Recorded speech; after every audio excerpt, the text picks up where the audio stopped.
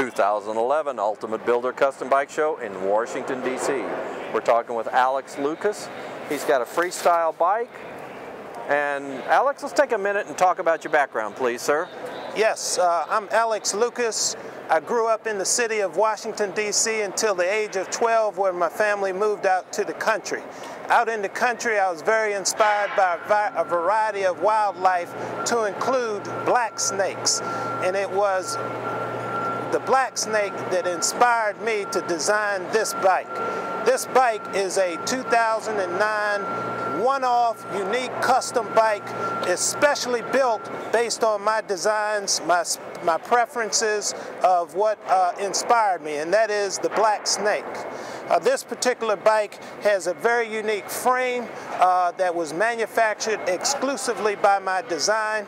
It has a single-sided one-off rear wheel, the placement of the frame, and it gives you the simulation of a black snake waiting to prowl, waiting to move out. It's a custom bike. It's very unique. You'll never see another one of this kind. Every single piece on this bike is uniquely custom built for this bike. Tell us about the fabrication on this.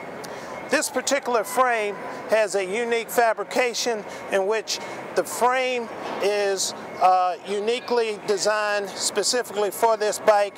It has a single arm weld on this as a part of the fabrication, and it's designed as specifically for a 340 size rear wheel, with the wheel having a frame on this side. So on the other side it's completely hollowed out, and it gives you the simulation that there's nothing in place holding the wheel.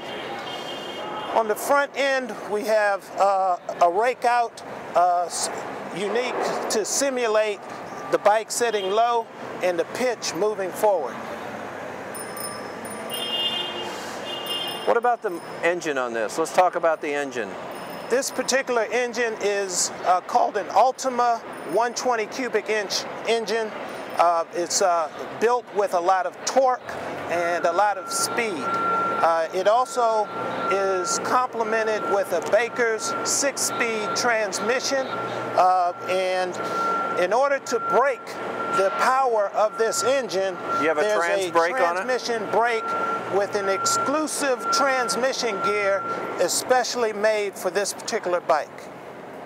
Now, was the gear especially made by Baker for this? Yes. Okay. The transmission was exclusively custom built by Baker Transmission to accommodate this particular design and specification. Okay, so you have a single arm, a single side swing arm on the back, and then you're using a trans brake on that, so you don't have any sort of braking on the rear. Correct, and the reason why I wanted that design that way is I wanted to show as much of the machined, manufactured wheel as possible.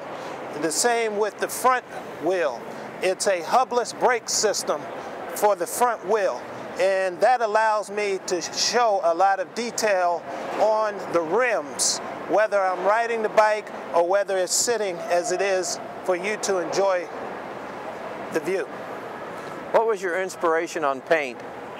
The paint, I wanted a specific black with a very clear polyurethane finish.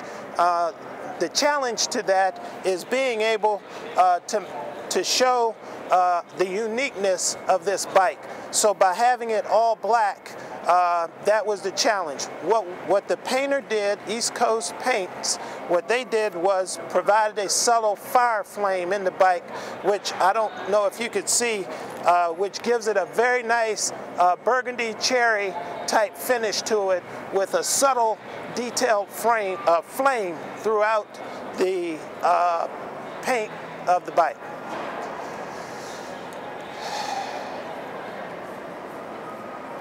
If you also notice, the handlebars were specifically designed and manufactured for this bike here, in which the rake, the pitch of the handlebars are pulled back.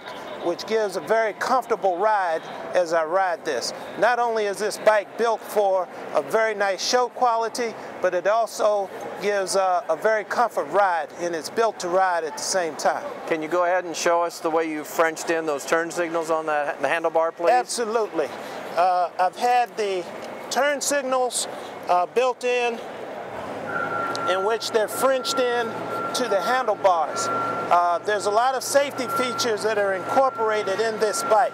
Also, if you'll notice, the rear tail lights are also Frenched into the frame as well, in which it gives a very nice detailed finish look to it, and it incorporates safety features in the event that I want to ride it. What's also unique about the frame is that it has an air ride to it. And if I can show you, the air ride lifts the suspension up 5 inches from the ground and allows me to ride it. I can also lower it down, which lowers the bike 5 inches completely to the ground. What companies were instrumental in getting this bike done?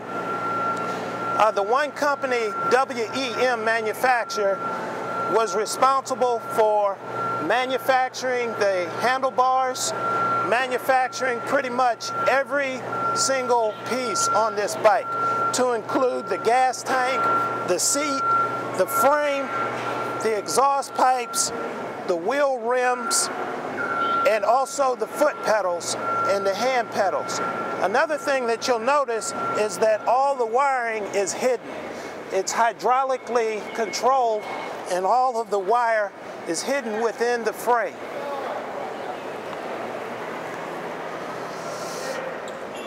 If somebody would like some more information, do you have a website or an email that they can contact you? Absolutely.